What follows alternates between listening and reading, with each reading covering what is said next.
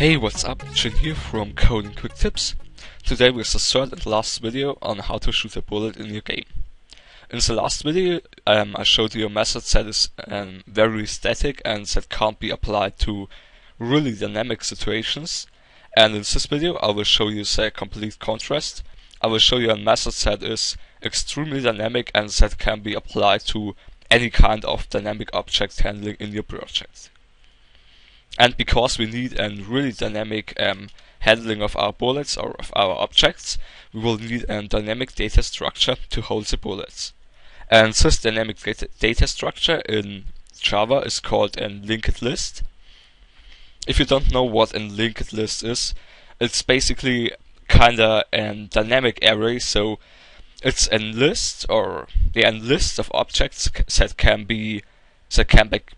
get bigger and smaller. And that gets such big as you need it. So for example, you can add so many objects as you want and you can always remove them again. And with that given, we can easily handle our bullets. And to start off, we will need our actual list that will hold our bullets. To do this, we use a private and linked list. And the linked list will contain bullets. So it will contain bullet objects. And that will be our bullets. So with that line of code, if we import the linked list, we actually got a linked list, so a dynamic list with our bullets in it. As a next step, we will need to init that list so that we can use it later on in our game. To do that, we will just go into the init method and write bullets equals new linked list. Linked list, and the list contains bullets, so bullet, and a new list with bullets in it. So with that line of code, we created a new empty list that holds no bullets right now.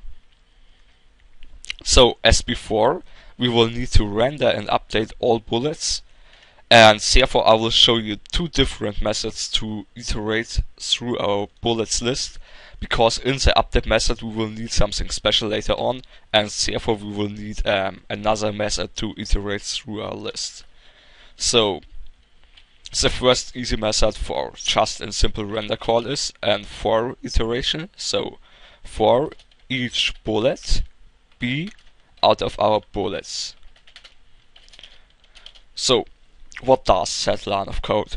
It basically says we will take every single object that's saved in our list, and we will call every single bullet with the name b out of that list. So if I call this for loop, we will basically get every single element in the list, and then we can handle with it in our for loop. So b dot render in my case. There we go. The same thing could be done in the update method, but we have a little problem here. We also want to remove bullets while iterating through them, and to achieve that we need a thing called an iterator. So we can't use that nice and tiny, that nice clear syntax. We must use iterators. So I really would recommend you to be a bit familiar with things like lists, because that's very important in any programming language.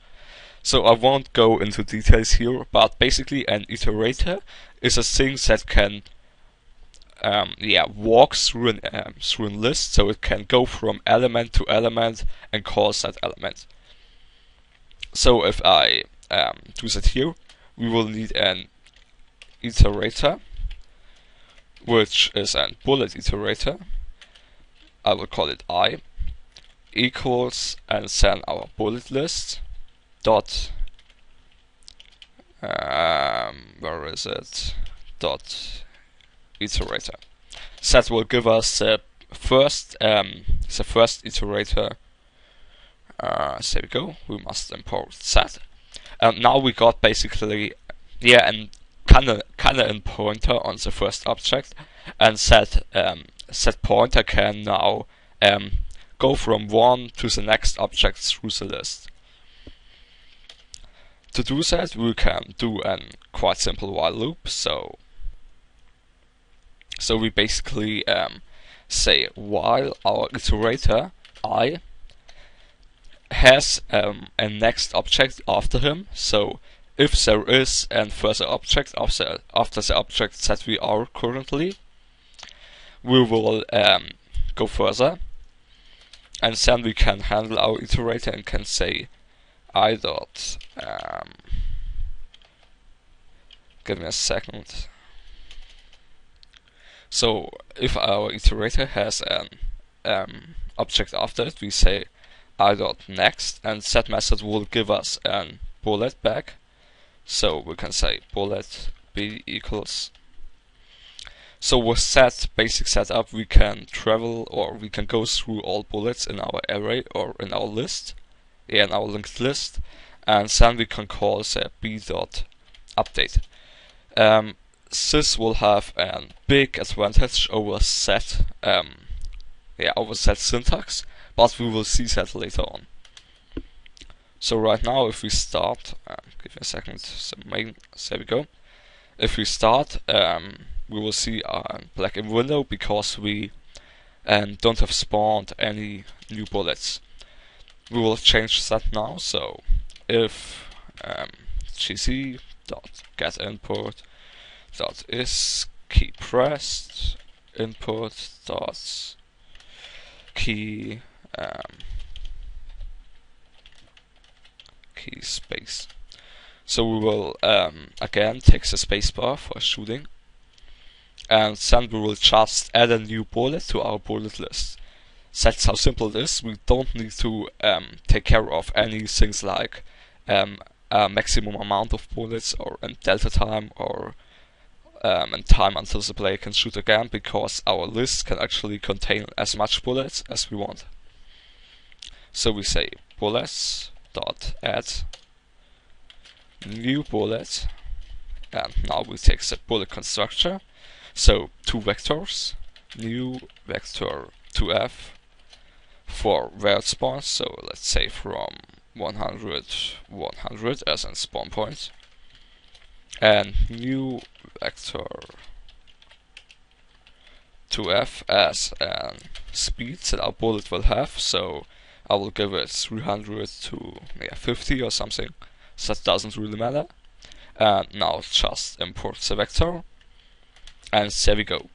That's how simple it is to add bullets to our list. So if I take a look at that, it just works fine. I can shoot as fast as I can hit the spacebar, but we now also need to remove the bullets again, as you may have noticed already, and here comes that way of writing it. So here we can say if our bullet is inactive, we can say that if b dot is active. If it's active, we just want to update it, no question. And in all other cases, we want to remove it.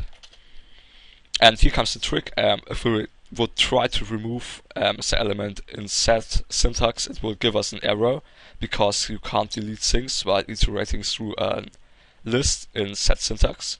And therefore we can go here and say I dot remove. And that method will work and will remove the right bullet, and therefore we will need that iterator way of writing thing. And if we start it now, we can still shoot, and our bullets will be removed from the list. I can demonstrate this by system out println. We just print out the bullets dot size. That's the size, or how many elements are in the array. And if we start it, it will get more and more, and it will go back to 0. Without that line, we would stack up unlimited bullets, and that would crash our performance after a while. Yep. With that way of handling multiple objects, you can also handle other things like bullets. For example, if you have multiple enemies, you can handle them in a linked list. If you have multiple, anything that you don't know how often you will need in your game, you can actually use a thing like a list. Yes, that's it for that video. I really hope you enjoyed, and I would love to see some comments about other topics. I personally thought about making some sort of multiplayer tutorial next, because I think that's a point where a lot of you are interested in, but I won't make such complicated multiplayer things. I will make, if I can get a really easy library, which I think I found, then I will make a really easy multiplayer tutorial. Yep, and that's it for that video.